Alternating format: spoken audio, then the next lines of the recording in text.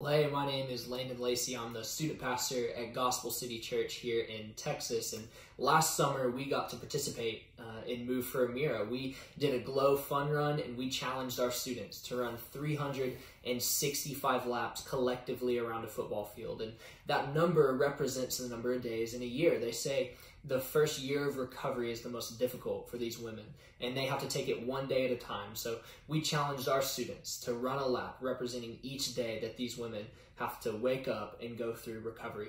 And it was beautiful for our church and for our students. We got to present to our students, really for the first time for me, God's heart for those who are hurting and how he moves towards them in love and redemption through Jesus. And in the typical summer months, they're pretty slow for us as a church because of vacations and whatnot. But we actually had more students at Move for Amirah than we had at any other gathering that summer, which is really special. So we're doing it again this summer. We're going to put another challenge in front of our students. We're going to partner with Move for Amirah, and we cannot wait.